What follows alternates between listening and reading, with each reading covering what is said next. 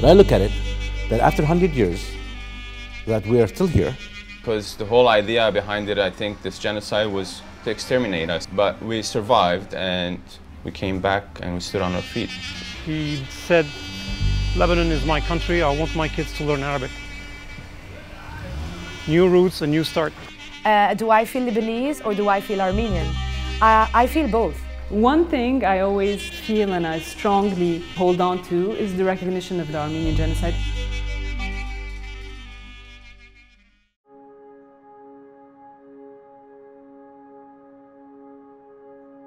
The most significant part of this story of my family is my grandfather's family from my father's side. He describes exactly how he marched this desert, how he saw his brother dying, and the mother, she got raped, and after she got raped, she killed herself.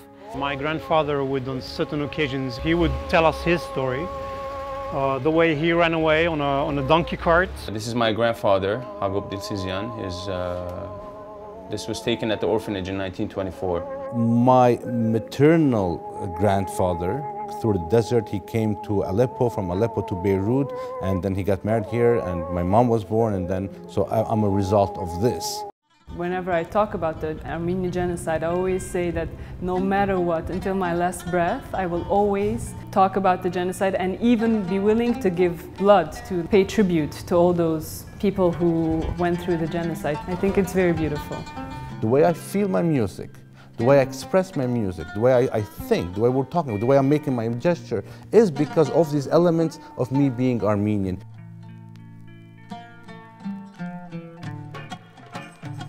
I was really full of emotions when you were taking my blood. I suddenly just saw my grandparents, actually.